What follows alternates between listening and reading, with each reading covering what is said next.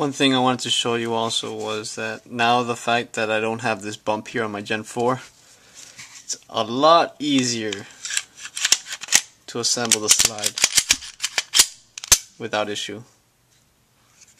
So for all of you who basically have issues reassembling your gun, just change the trigger bar.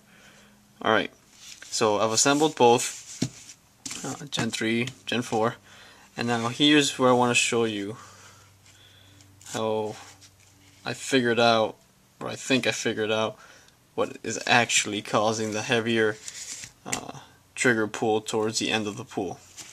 So basically, you cock both guns. Now, if you look in here, let me see if I can get a good angle on this now, because this is going to be difficult. Let's see if I get this lamp. Alright, so I finally figured out an angle in which to put the camera on the light where you can see this. Sorry that it's sideways, but for this purpose it doesn't really matter too much. So I've cocked the gun, it's empty. Now in there you can see the safety plunger, that's a cylindrical object, and you can see the trigger bar and the part of the trigger bar with the bump slightly over the safety plunger. Now when you pull the trigger, you'll see, let me try to show this properly, sorry about this.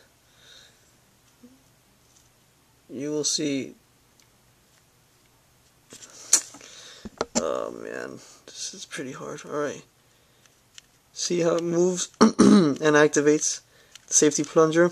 Now, the reason I say the bump doesn't affect the trigger pull is because this part of the trigger pull right here, this is a Gen 3 with the Gen 4 trigger bar, this part of the trigger pull is smooth and it's the same weight as a Gen 4 with the Gen 3 trigger bar.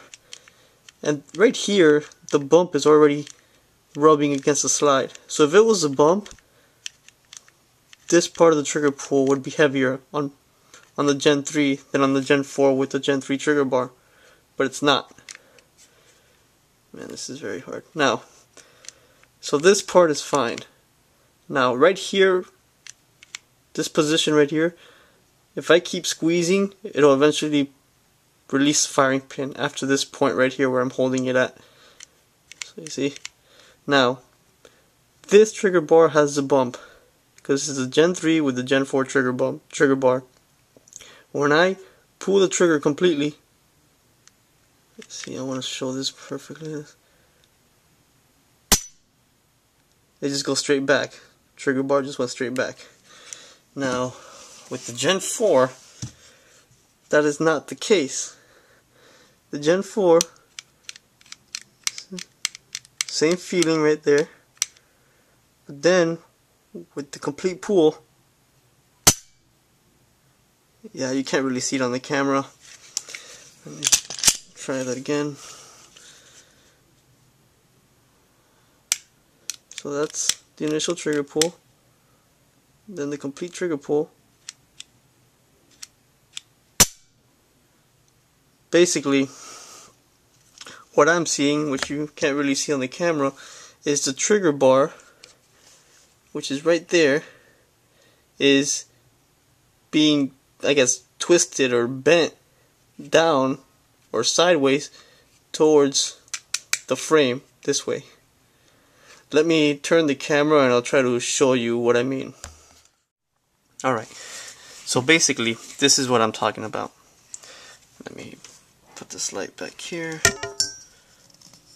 Alright. This trigger bar, this is a Gen 3 with the Gen 4 trigger bar. Let me cock it there. Alright. As the trigger is moving back, so let me get that right here. So as the trigger is moving back, like that, this trigger bar just stays straight.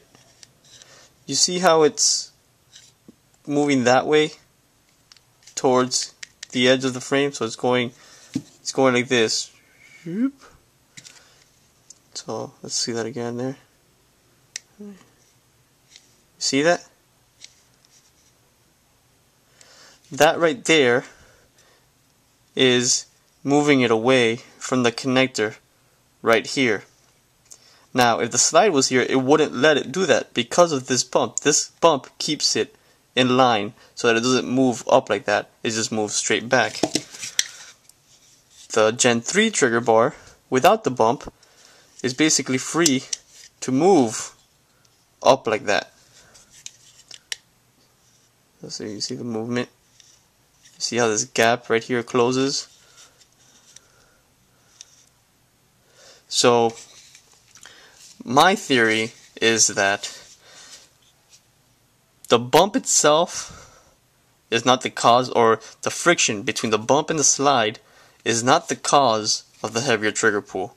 If that was the case, then the uptake, or the pull from the front to right before the firing pin is released, that whole pull right in that section should be heavier with the Gen 4 trigger bar, but it's not. It's the same on both. It's a little lighter on the Gen 4, but that's because I put the minus connector. With the stock connector, it's the same pull on both. So it's not the bump rubbing against the slide that's the issue. It's the fact that the bump doesn't let the trigger bar move this way as it's going back. And as a result, it's rubbing more on the connector and this whole section back here. That's my theory. Feel free to discuss it in the comments. I would like to hear your opinions about this. But I believe my theory explains why when I move the trigger bar of the Gen 4 Glock to the Gen 3, it's smooth in the uptake, but then very hard and stiff. It is crisp, but very hard and stiff to finally release the firing pin. Let me know if you have any questions. Hope this answers some questions. Alright, take care.